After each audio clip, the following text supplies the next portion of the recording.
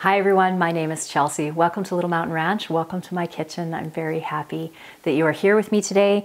We have a bunch of stuff going on. I don't know how much we're going to get to on my list, but I have an ambitious list for today. The first thing that we're going to do is wait until my dryer stops beeping. It has a very long alarm for when a load is finished. It just keeps going on and on. It sings a merry little tune. I'm actually kind of grateful for that alarm though, because it goes on long enough that it actually grabs my attention. It's hard to block out and it reminds me to go down and actually switch my wash because my washer and dryer are downstairs. But needless to say, it is done now. So we are going to, what are we going to do first? I think what we'll do is go down to the pantry. I haven't decided what to make for dinner tonight, so I thought we would go down and just kind of look at what I have available and then make a decision about what to make for dinner tonight.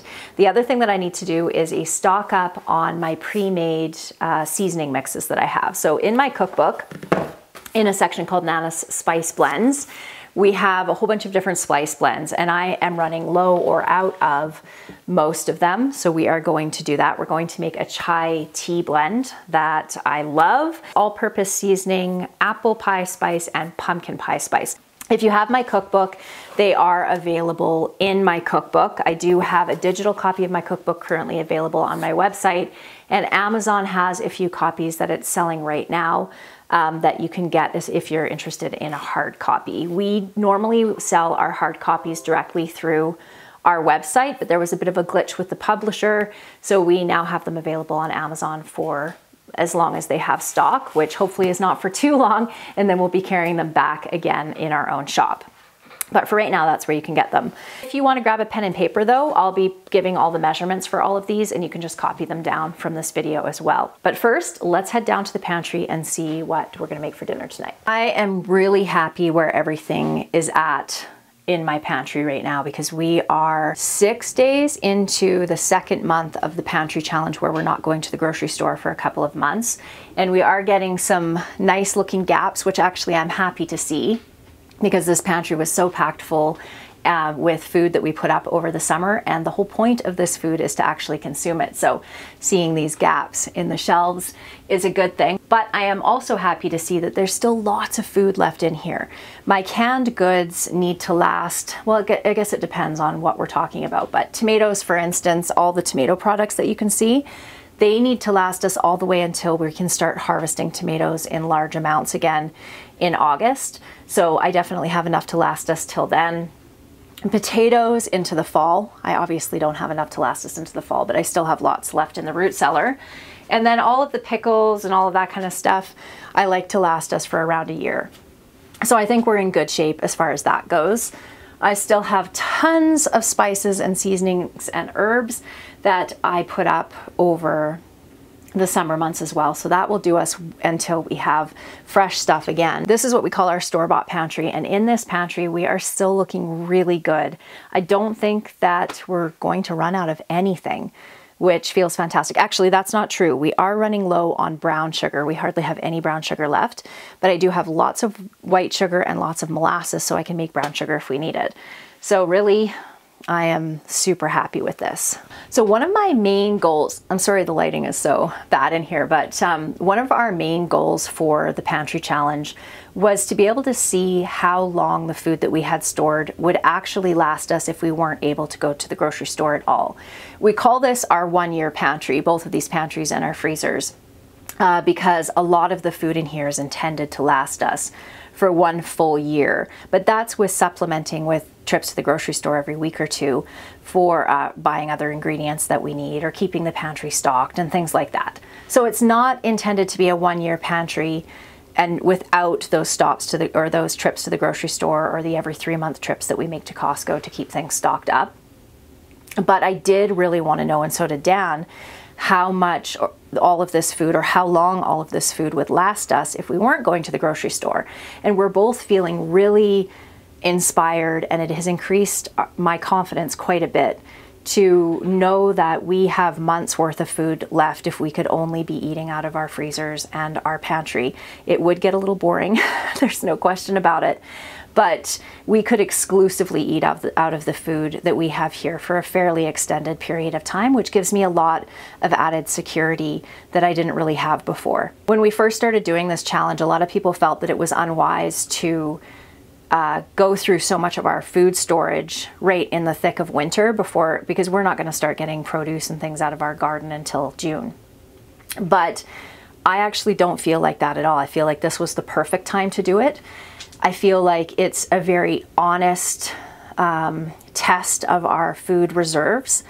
And I feel like we've learned more about our food storage, even our spending habits than we really understood before. So I have zero regrets.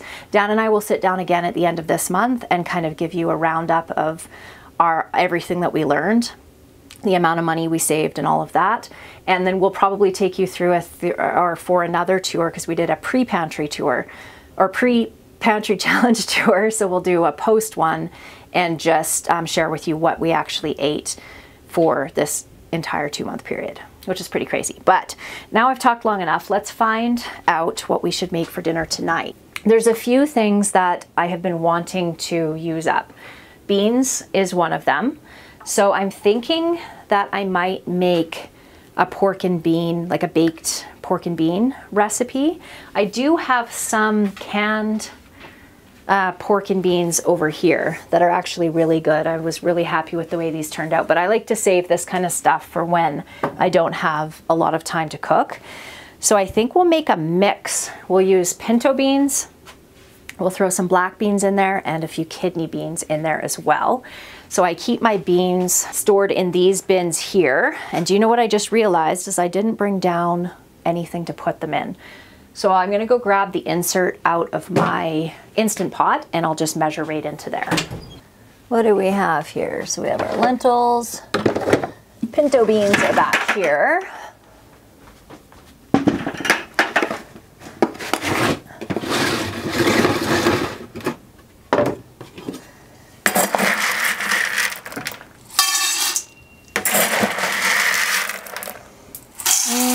I think I'm gonna do some navy beans too. Okay, oh, you know what else I need to use up? Is some squash. So, you know what we should do? So let's grab, the squash is starting to get a bit soft. Let's grab some squash and we'll have some squash on the side.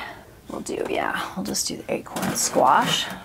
So where do I have my kidney beans? Aha. I wish I could ask you guys, hey, did anyone see where I put my measuring cup? There it is.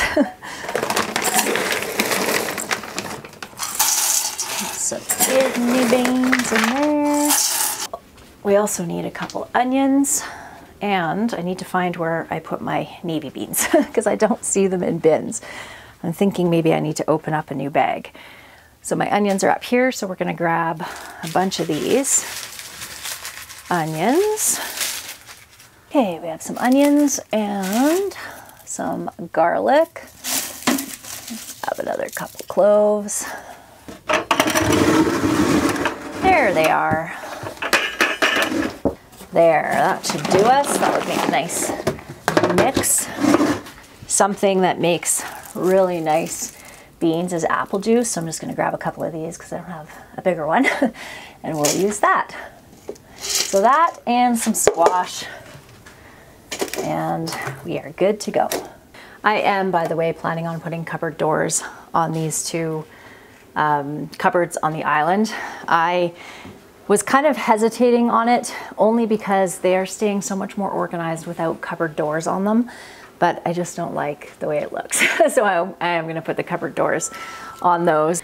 We have our apple juice over here, onions, garlic, and our beans, which I am going to wash. So I'm going to add some seasonings to this, but most of the seasonings I will add into the barbecue sauce that I'm gonna make that will go in this. So we're just gonna add some paprika. This is just to flavor our beans a little bit. Some chili powder, good bit of salt, our apple juice. I'm just gonna rinse these off too because they were just sitting in the pantry and they're a bit dusty. I'll throw these in after they've been rinsed off, but skins and all, and a clove of garlic in there too.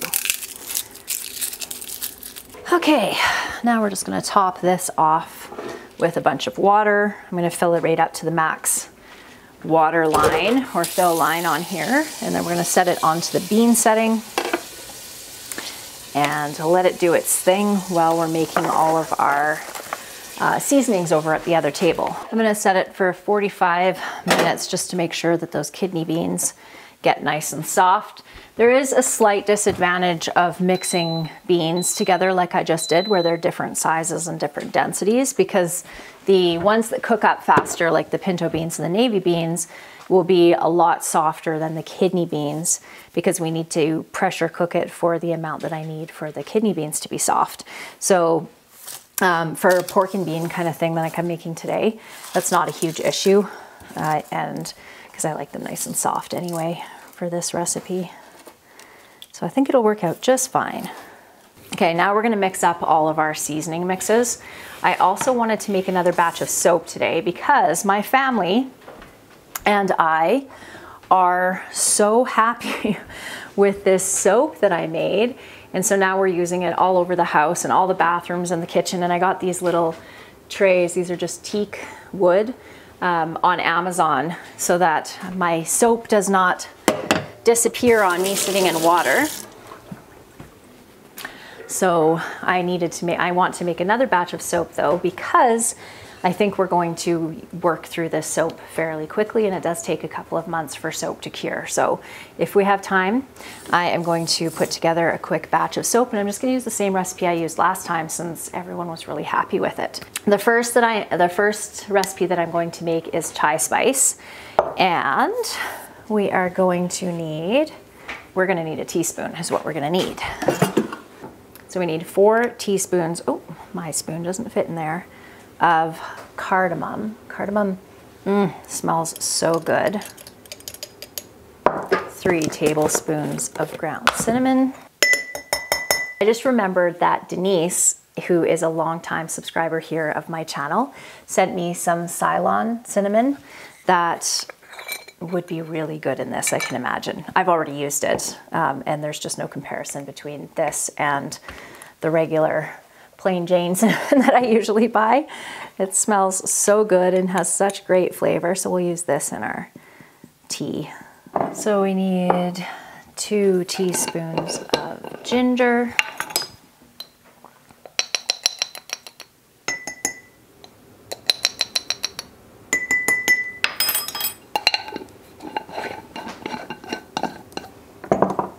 1 teaspoon of allspice, 1/2 teaspoon of cloves, and like with all of my recipes, you can adjust these according to the way you like things to taste.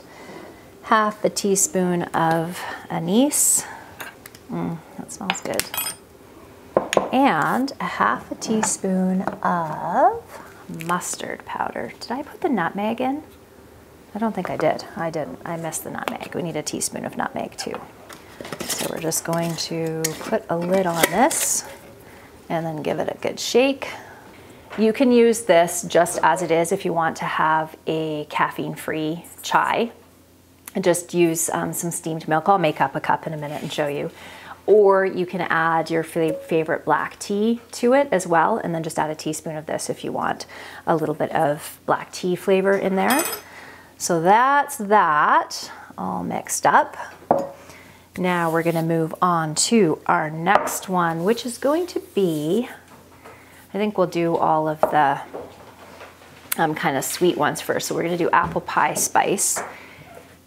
For this, I'm just gonna use my regular old cinnamon. So we're gonna do 2 tablespoons of cinnamon, 1 tablespoon of ginger, 2 teaspoons of nutmeg, 1/2 teaspoon of cloves, and a teaspoon of allspice. And we have our apple pie spice. So you know what I'm gonna need to do though is make sure that I get a pen because these are all similar in color. and mark them. So we have chai, have apple spice.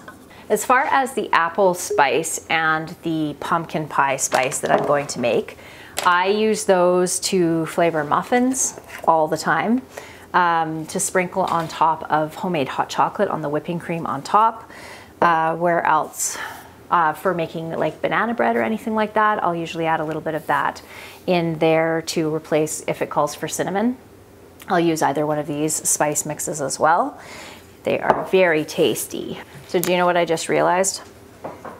Is I had actually been mixing up the pumpkin pie spice, not the apple spice, in this one. So this one is pumpkin pie. These jars are a little bit overkill for the size I need. Use 1/2 pint jars for these recipes. So now for our apple pie spice, we're going to use 2 tablespoons of cinnamon. That looks about right. 1 tablespoon of nutmeg, 1 teaspoon of ginger, and 1/2 teaspoon of cloves. I've also been sharing these recipes over on Instagram. So if you're on Instagram, if you go onto my main page, you'll be able to find these on there as well. If you don't, or if you haven't written them down, or you just want an easier way to be able to save them, that is another option. So we're gonna lid this one up again. Another good shake. And we have our next one. All right, last up, all-purpose seasoning. 2 tablespoons of garlic. 2 tablespoons of onion powder. 1 teaspoon of black pepper. 1 teaspoon of salt. So I need 2 tablespoons of tomato powder, and I don't currently have any tomato powder made, but I do have some sun-dried tomatoes here. So I am going to open up this bag of sun-dried tomatoes. What am I gonna open it with? With this knife right here. And I'm gonna grab a few out of here, and I'm gonna mix these or grind these up in my Vitamix to add to this. Actually, you know what? I'm gonna make a larger batch, more than I need, so that I have some in my cupboard. So now I am just going to go seal this back up again so it's good to go in my food storage. So before I take my Vitamix out, I'll just add the rest of the ingredients to this as well. So we are going to need a teaspoon of crushed bay leaves. So I am just going to mix those up in the Vitamix as well. Tablespoon of dried parsley. Where do I have parsley? There I have it. Tablespoon. This calls for 1/2 teaspoon of rosemary. I am out of rosemary, which is very odd. I think probably because I used fresh rosemary all throughout the summer. And then in the fall, I pulled my rosemary plant out and brought it inside and tried to overwinter it. I was not successful. I killed it. I have very rarely ever been successful overwintering rosemary. So I killed my rosemary. I did use all the rosemary that was on it, but I didn't actually store any for over the winter, which I will not repeat that mistake again next year. So either way, this is going to be sans rosemary. We need a teaspoon of oregano, a teaspoon of basil. Basil smells so good. A teaspoon of thyme. This also calls for dried lemon and dried orange peel, both of which I do not have, so I will be omitting those. This is like an Italian all-purpose seasoning when done the way that I'm doing it today. So now let's get these bay leaves going. Okay, I'm just gonna whip up these bay leaves first. Okay. Plunk those in there. Throw our tomatoes in here. Sun-dried, these are sun-dried, freeze-dried tomatoes. Okay, and we need 2 teaspoons of our tomato powder. And I'm just gonna put the rest of this tomato powder in a separate thing so that I have some. Lid and shake. I keep used lids in this drawer here so that I have them for exactly this purpose. So there we go. Now we have some all-purpose seasoning. Now I am all stocked up again with these delicious seasonings. And I'm gonna keep the chai out so that I can make a chai for you and show you how I do it. And my tomato powder too. First, we're gonna lid up that. So I'm just going to clean up this mess here and assemble all of my soap making stuff, and we will make some soap. I like mixing my lye outside just because of all the fumes. I'll give you all of the measurements when we go back in the house. Just gonna mix these until it is all dissolved. And I was also wearing goggles too, just in case I splashed. So set our gloves aside there. So now we're just going to let that cool down, and let me tell you what the measurements were. And I'll link the recipe that I'm using down below as well. So 9 ounces of distilled water to 4.16 ounces of lye or sodium hydroxide. And I'm using this kind here. So now we are going to let that cool down to around 90 to 115 degrees of Fahrenheit or so. And then we're gonna mix all our oils and stuff together, and I'll let you, or I'll share with you the measurements of that when we get to that point. Okay, friends, we are ready to do the fun part. So when our lye solution is between 90 and 150 degrees Fahrenheit, which it just about is, we are going to mix it into our warmed oils, which I have over here. It says you don't have to have the oils and lye solution at the same temperature. It's okay if they are a little bit different. We're gonna use our immersion blender to mix everything up. And we have, for our oils that we're going to be using, so we have 22.5 ounces of olive oil. Here we have 7.5 ounces of coconut oil, a half a teaspoon of cocoa butter that I'm gonna add once we get to trace. We're going to add some patchouli, and we are going to add some lavender, the same as we did last time. A half a tablespoon of ground oats, which I have here, and a teaspoon of melted honey. So we have half a teaspoon of warm water here, and I'm just gonna add half a teaspoon of honey to this as well. Give that a mix. Okay, I'm gonna put the honey and the water in with our butter. Here we go. I'm still a little bit nervous doing this because this is relatively new to me. I've only done it one other time before. So we're gonna get my goggles again, my gloves. Going to add our warmed oils to here. Close. So we're gonna add in our little bit of oats. Okay, we're almost there. So now we're going to add a half a tablespoon of essential oils. Okay, we're just about at trace. So you see how it's thickening up? A little tiny bit further. Aha, there we go. Now we have trace.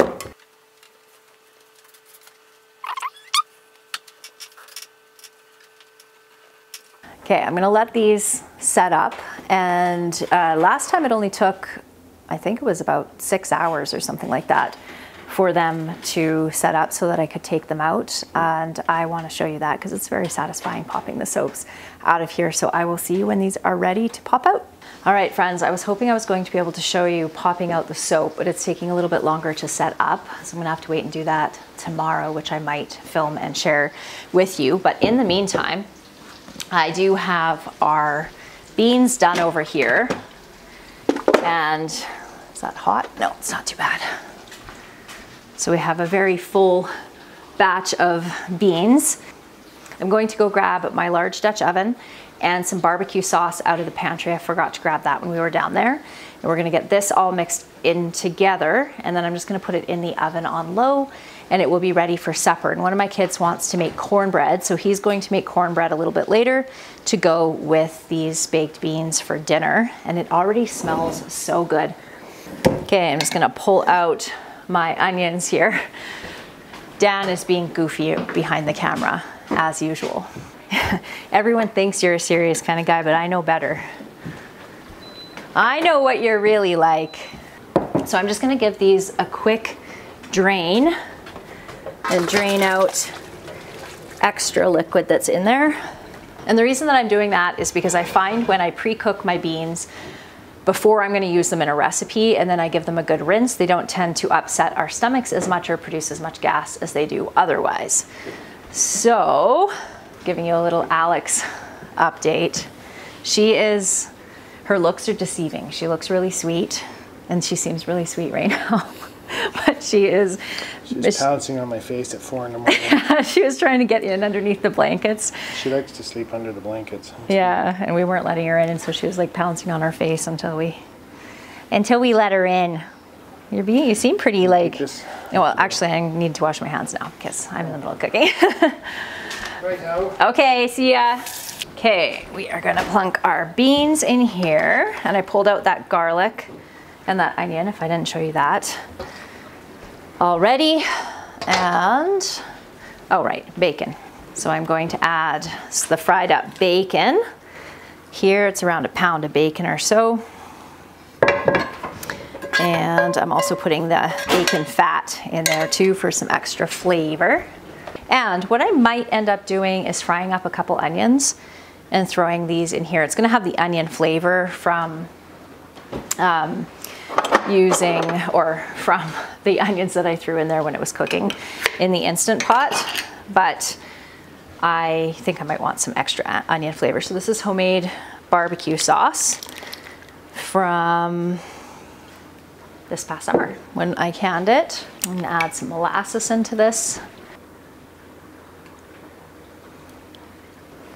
Around 1/4 cup or so, maybe a little bit more. And a splash of vinegar to give it a little bit of a tang. A little bit of cane sugar. Now we're gonna stir this in, and then I'll give it a taste and decide at that point what else it's going to need.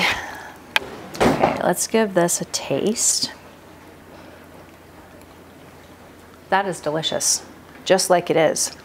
But I know that some caramelized onions will just elevate it even that much more. So that's what it looks like there. This is obviously a giant pot.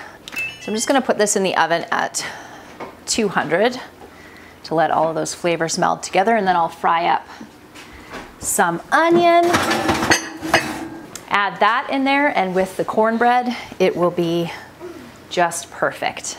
So now I think we should have a chai tea to end this day. So I'm just gonna heat up some milk, and I'm going to use some whole milk with lots of cream in it. Isn't that a beautiful mug? This was a gift to Dan from his mom, I think at Christmas actually. So we're going to add a teaspoon of our chai. Always give things a shake when you make homemade powders like this, just because it can settle in there. It's after 3, so I am not going to add any black tea to this. So we heat up and froth our milk up a little bit. I just use a whisk to froth it up because I don't have a frother. And I should mention that you can use whole spices for these, like the cardamom and the anise, and you'll probably just need to play around with the measurements a little bit because they're going to be different than when they're ground, like the one that I've just made. And then you can put all of those spices right into your milk and just simmer it on the stove for a little while. I'm not needing to do that in this case because, like I said, this is already all ground. It's just like a powder. And just for fun, we're gonna add a little pinch of, which one? I think we'll do our pumpkin pie spice. We'll use a pinch of this on the milk on top. There we go.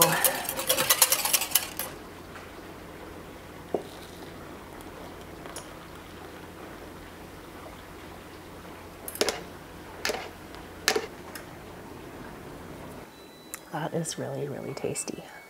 You know what this would be really good with too? Is homemade hot chocolate. A couple scoops of this mixed in with the homemade hot chocolate. I just wanted to show you what I would do if I was looking to strain out the little kind of grainy bits that can be in this. I don't mind them at all. Like it's fine for me, but the cardamom is a little bit granularly grainy. I don't know. So anyway, you can just get one of these and put it in over top of your cup and then dump it right through. And you can see in there that most of that gets strained out. So you might like to come with me to wind down today's video and go and check on our sheep. Our sheep are due to lamb anywhere between now and the end of the month, even the beginning of March, possibly. So we'll go down and take a look at them. I am checking them a couple of times a day just to keep an eye on them. But fortunately, the weather is absolutely perfect for lambing. It's very warm outside, so and it doesn't look like we're going to get any severe cold snaps, which is absolutely fantastic. That's what I was worried about as far as lambing in February. But my plan was to put them in the barn with some supplementary heat and yada yada, but now I'm not gonna have to do that, which is awesome. So I'm just gonna grab my jacket and we'll head out. I just realized it's going to be a little tricky to carry the camera and my tea at the same time. So I guess my tea is gonna have to stay inside. We got a little bit of a skiff of snow last night. It's actually been completely snow-free here for the last week and a half or so, but it's now got a little bit of a dusting. I'm excited because with this warm weather, we are going to be able to start doing some of the upgrades on the greenhouse, the high tunnel and the greenhouse. We're doing some upgrades on this year, and we'll bring you along with us for that. But that means we get to get outside and do some outdoor projects. And I'm so excited about it because normally we have to wait well into March to be able to work outside. And because the ground is so dry, and we have had very little snow, we're probably not going to have a lot of mud this spring. That's concerning for a whole bunch of reasons, but it will make working outside a lot easier because usually we have pretty insane mud in the spring. I'm really hopeful that we have good lambing this year because last year we bought our sheep in February of last year, and we ended up having a stillborn lamb, and one of my other sheep died shortly before giving birth. And so we didn't get any lambs last year. So I'm really hopeful that this year is going to be a better year. Hi everybody. No lammies yet, hey? So this is the only one that I think may not be bred. It's hard to tell because obviously she has so much wool on her. But that girl over there, her, and this little lady over here are most definitely bred. You can see how round she is. But her, I'm just not so sure about. She is my favorite. I hope to get a lamb out of her because in all likelihood, this is our ram. We would end up with a chocolate colored baby out of her. With these guys, who knows? We could get white ones or we could get chocolate ones like this boy. Isn't he handsome? So you can see how big she is, and her, looks like she maybe has twins. And then this girl, in comparison to her, she just does not have the big bumps out the side like these girls do. So I am not sure. If she is not bred, then that probably means that she is not able to be bred because she has been in with this guy all the way since September, and she should most certainly be bred now. But like I said, it's kind of hard to tell with sheep, so we'll just wait and see. But these three ladies definitely look like they're gonna have babies. You guys are so cute. I'm really excited because where we normally have our sheep in the summertime, or where we had them last year, this is only going to be going into our second year with them, is in a big pasture, a hot wired pasture down over this way. But I got some new fencing from Princess Auto. I got a new solar charger and some new hot wire. So we're going to make portable pens for them so that we can move them around the property. I did buy some sheep and poultry netting that I was planning on using with these guys, but it worked so well for raising our meat birds that we're going to use that for raising the meat birds and try out this single hot wire, except we'll put 3 strands for these guys and see if we can get them clearing some of the area that we want to have cleared a little bit more easily. And then we're going to put them in some of the areas that we want to have with the underbrush cleared out. They're not like goats where they'll eat a lot of the trees and leaves off the trees and shrubs and things like that. They will to a certain extent. They're more grazers where they graze on the ground and eat all the grasses. But I have lots of areas like that need to get cleaned out too. So that is going to be it for today's video, everybody. I hope that you enjoyed it and I look forward to seeing you in the next one. Bye. Bye, guys.